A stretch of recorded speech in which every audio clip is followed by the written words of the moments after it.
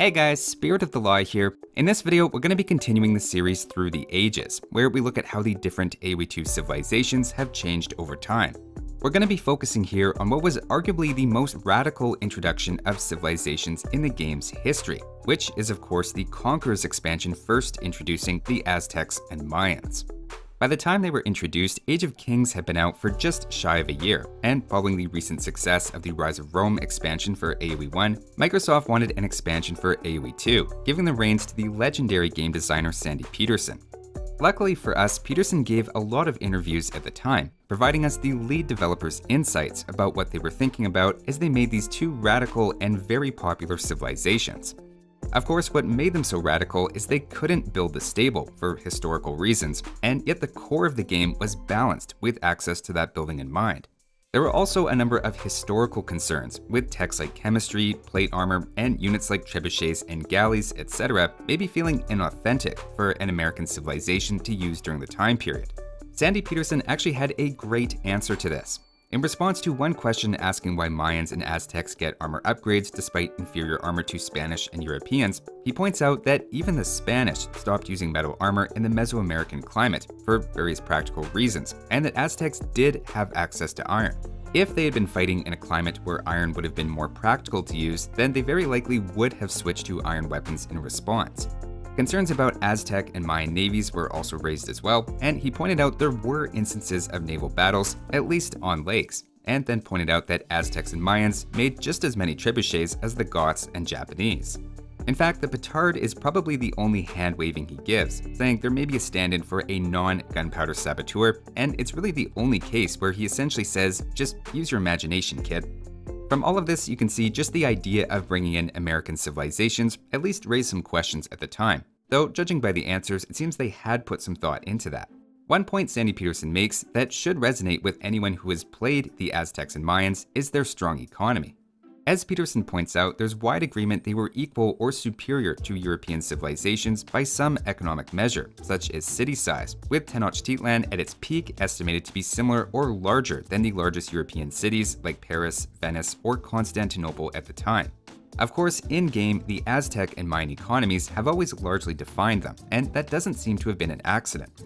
With questions of whether American civs belong in the game or not addressed, the next question was how to make the two distinct from each other, given their geographical and technological similarity. Here, Sandy Petersen is very adamant they wanted to make them two of the most different civilizations in the game to play, and that Incas were out as a possibility, as their architecture was too different. He says multiple times in interviews that the Incas could not use the same architectural style, citing the only similarities he saw between Chichen Itza and Machu Picchu is that they're both made of stone. As a side note here, obviously Forgotten Empire Studio didn't agree that was an issue, and of course just gave the Mesoamerican style to the Incas a decade later. Coming back to the question of cavalry though, there was still the problem of how to offset missing one of the three major military buildings. Cavalry in Age of Empires 2, as in history, plays several different roles, including being at times anti-archer, anti-siege, anti-monk in the case of light cavalry, while also having enough speed to be good at scouting and raiding. Right away, of course, the Eagle Warrior is at least superficially the American stand-in for a lot of those roles, helped out in the case of siege with a direct bonus that cavalry doesn't have. It's easy to imagine the temptation to just make the Eagle Warriors basically a reskin of cavalry with similar speed, cost, and stats, maybe even taking bonus damage from spears to keep things consistent. But in the end, they really did make Eagles distinct in a creative way. They of course also had to replace the starting scout, yet it had to be a unit trainable in Castle Age, meaning they basically had to work in a hidden upgrade in terms of stat buffs in Castle, which was made more official down the road as separate units with the introduction of the Eagle Scout. Personally, I always found it interesting that they didn't do that at the beginning, considering the Scout Cavalry line has 3 versions already, and it would have made for a pretty natural parallel. At this point though, with the general features and design elements out of the way, let's take a look at the evolution of the two civs individually, starting with the Aztecs, who of course picked up the identity as the infantry and monk civ. At release in 2000, their bonuses were basically the same as today on a surface level, though many details have changed quite a bit since then. Originally, their villagers had +5 carry capacity, they had +15% military production speed, their monk HP bonus, and free loom, which was added in an early patch, effectively putting you up 1 villager by feudal age.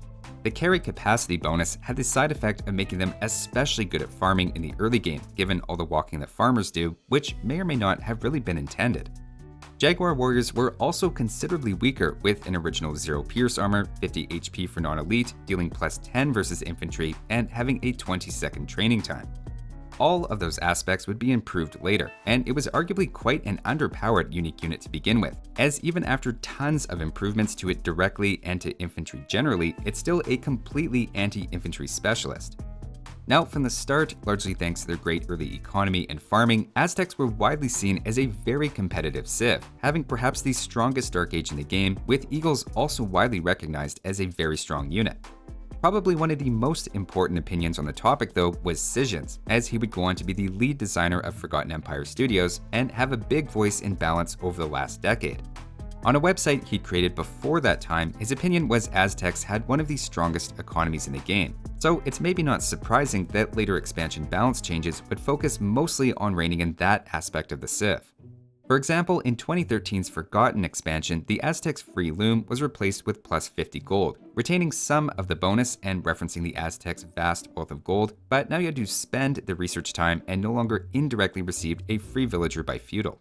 This is also when the Eagle Scout was introduced to better match the Scout cavalry line, and Castle Age Eagle warriors were given an extra pierce armor, 5 more HP, and a bit more bonus against mounted units. The consensus prior to this was that Eagle warriors weren't very good until Imperial Age, and this may have been a way to try to make them slightly more popular in at least the mid-game. This is also when the Castle Age unique tech Atlatl was introduced, giving a stat boost to skirmishers. Funny enough, Sandy Peterson had actually suggested that they probably should have done something similar, citing that technology specifically as justification for a skirmisher bonus. The Forgotten expansion also saw Jaguar warriors improved in a couple of ways, though I have to say they still remained a very niche unit and one you don't see very often except maybe against some infantry civs. Following all of this, the perception was Aztecs were still very strong. For example, YouTuber Zero Empires put Aztecs at number 5 in his best civs list in 2014. A couple of years later in the African Kingdoms DLC, Aztecs had the demo raft and demo ship added, going back slightly on the no gunpowder philosophy. Again, I think a little imagination in this case is needed, and maybe they're just saboteurs on the water. The African Kingdom expansion also saw the Eagle Scout become a trainable unit in Feudal Age, though trained in 60 seconds instead of 32 in Castle.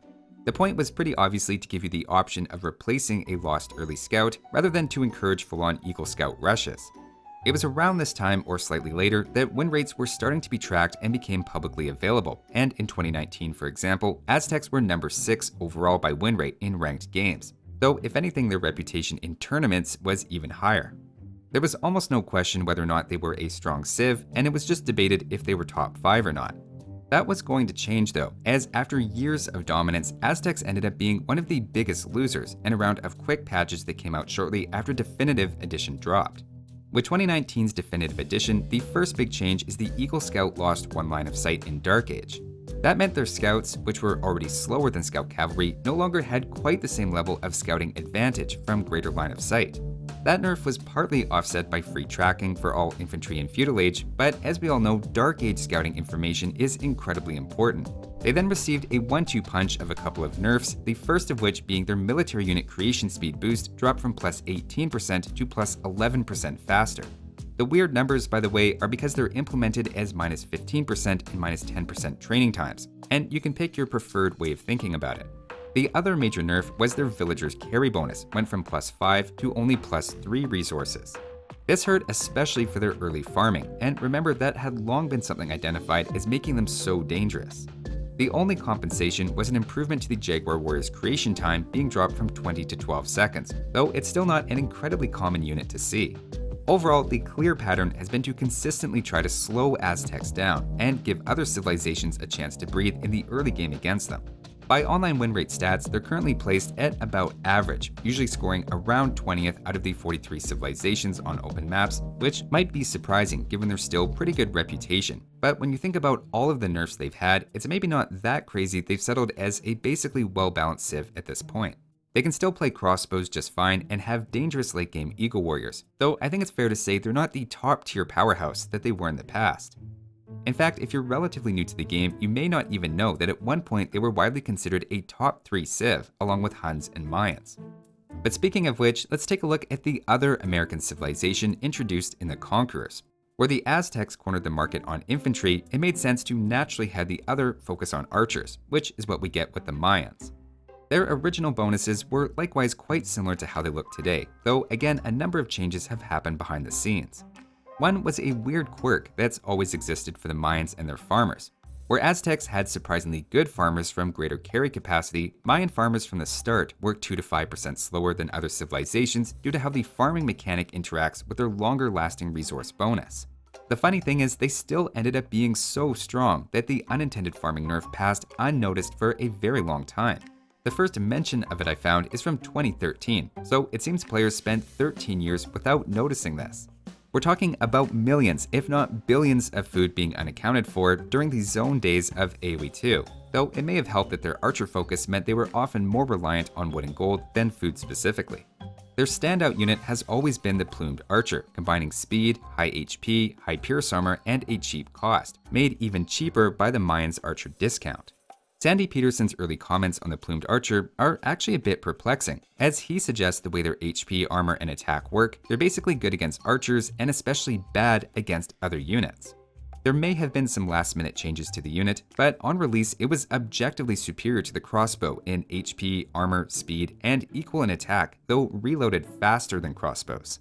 Of course, crossbows have one more range and cost less, so there's certainly a trade-off, but contrary to the developers' expectations it seems, plumed archers quickly gained a reputation as one of the best unique units in the game, to the point they've since been nerfed twice. As I said, Mayans were almost immediately considered a top-tier civilization, and usually top 3 along with Aztecs and Huns for over a decade. Many of the positive things players said about the Aztecs economy and Eagle Warriors applied just as well to the Mayans, though Mayans threw in a great archer unique unit with a lot of mobility on top of that. Keeping all this in mind, the Forgotten expansion surprisingly made Mayans arguably even stronger. Of course, the Eagle Scout was added as a separate unit, and a set of improvements for the Eagle Warrior applied to the Mayans, making them a bit better in Castle Age. This is also when their infamous Obsidian Arrows tech was introduced, which gave their archer line +4 attack against buildings, addressing the Mayans' limited infantry and siege options. Given that tech didn't apply to plumed archers, it suddenly made their discounted crossbow line much more intriguing, helped even more by a slight increase to the base cost of the plumed archer as well. With African kingdoms in 2015, they were hit with their first real nerf, having their longer lasting resources bonus fall from +20% to +15, which is what it is now. Surprisingly, Obsidian Arrows was improved drastically from +4 to +6 against buildings and another +6 against some specific defensive buildings like gates, walls, and towers.